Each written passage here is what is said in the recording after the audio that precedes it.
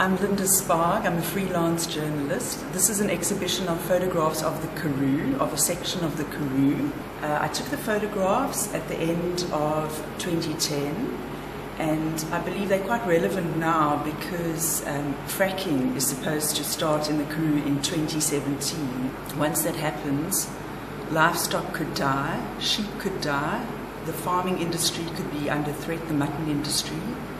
Agriculture could be under threat for established farmers and also those who have been wanting to farm for a long time and haven't had the opportunity. The exhibition is called Bits of the Karoo. It's a bit of a pun on the word bit because they're photographs, and it just shows a small section of the Karoo. This was a very small area, but it's so diverse in terms of the flora and the fauna there, and it shows how special the Karoo is. The exhibition started on Thursday the 12th of February, and it will run until Thursday the 26th of February.